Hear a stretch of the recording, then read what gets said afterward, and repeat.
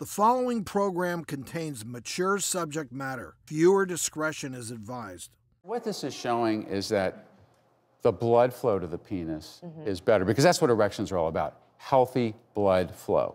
And as we get older, our blood flow diminishes, our heart health, our circulatory health diminishes over many years, and a lot of that has to do with how we eat. The experiment, while great for a movie, I love you, Dr. Spitz, yeah. but I mean, there are so many other factors that go into an erection. This is one night, 3 dudes. There were other things in the burritos. What was the tortilla made? Like, there's so many elements, so I can't pull much away from this.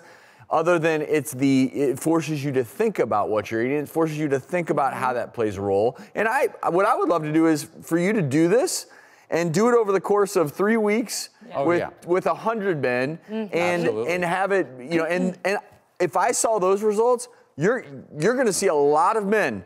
A lot of men switching away. We're working on putting together and I think that's a longer trial, and there's another Rigiscan trial that's about to launch. So there's actually going to be more actual validated because I think men, if they see that data, which is more than an experiment, then it's actual clinical data, and you can say, look, hey, if you eat more veggies, guys, you are going to be able to show the world the men that are listening, they should put it to the test themselves. You don't have to wait for your next study. This is an unusual part of the body to study, but more studies have been done on the arm. And when they do studies on the arm, looking at blood flow results after certain kinds of nutrients, they do demonstrate that when you eat animal products, whether it's the animal protein or the animal fat, there is a decrease in flow compared to when you eat vegetables. Even oil has a negative impact on these blood flow studies. So, studies have been done, but I agree with you, the future is wide open for this kind of an examination. The other thing that I think is so interesting about this study is that, going plant-based or vegan, however you want to phrase it, really has had such a stigma. It seems to be something that's associated more with women than men. Or if it's with guys, it's skinny guys, it's wimpy guys.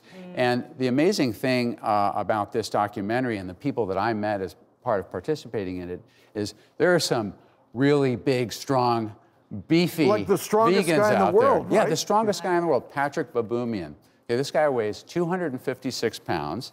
His biceps are 50 centimeters. He bench presses about 460 pounds.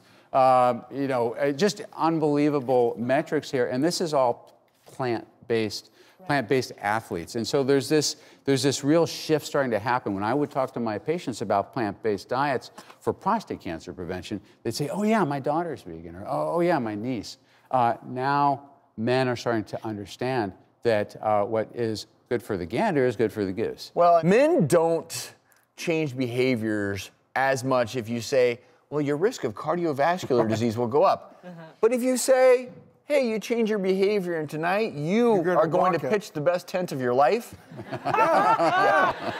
Dr. Spitz, you can check him out in the Game Changers. It's now streaming on Netflix.